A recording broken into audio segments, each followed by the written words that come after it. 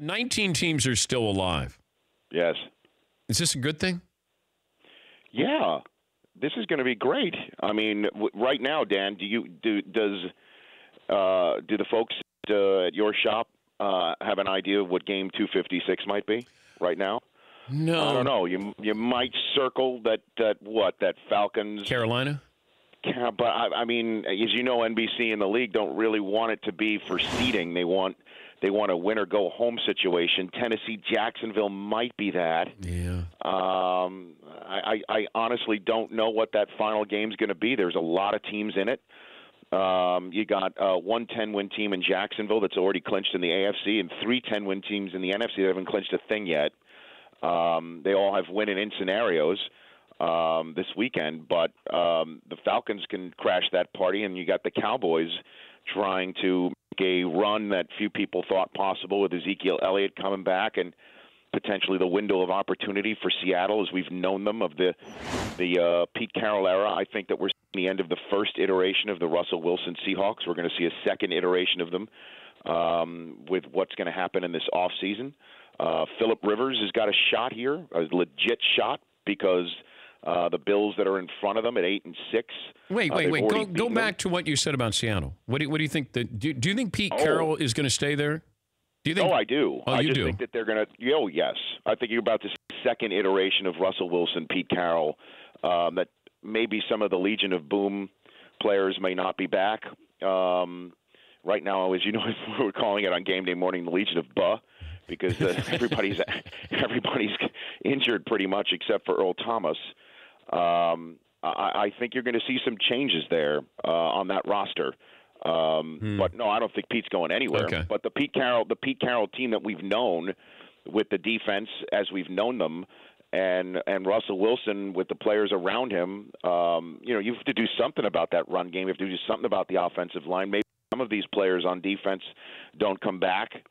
I think that you're seeing a team in Seattle that's playing desperate football in Dallas this weekend in a must-win game for both of those teams. So there's still a lot of really intense action with a lot of chips yet to fall.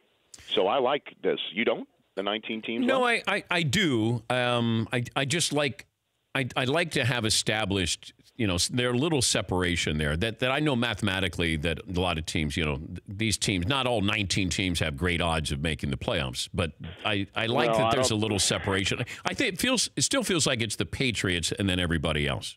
Do you feel that way? Well, yeah. Well, TB12 is the reason why, and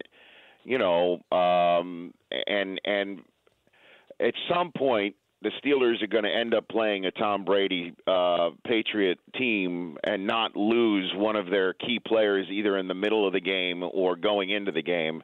Maybe Antonio Brown comes back healthy enough and the Steelers get that bye week, and they're just one win away from having to go back to Foxborough.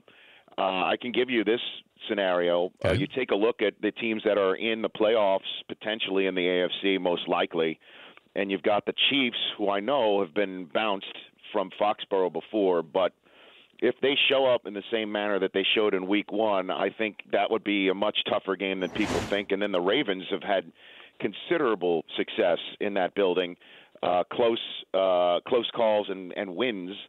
They might show up there and keep Pittsburgh at home for the AFC Championship game. I mean, that's entirely possible.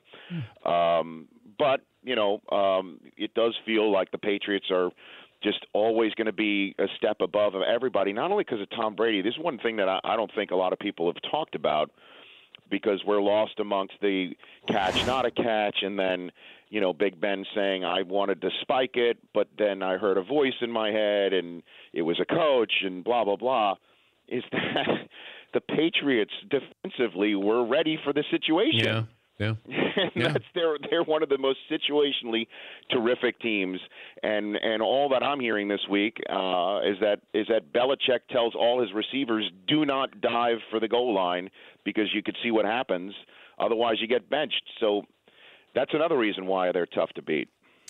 Yeah, the fact that they were prepared for that, even the fact that he's telling his players, don't do what these other receivers are doing, and that is reaching for the goal line, the potential to lose the ball, have it go out of the end zone for a touchback there's no detail left, unchecked, no box there or stone unturned. It's incredible what they've been able to do.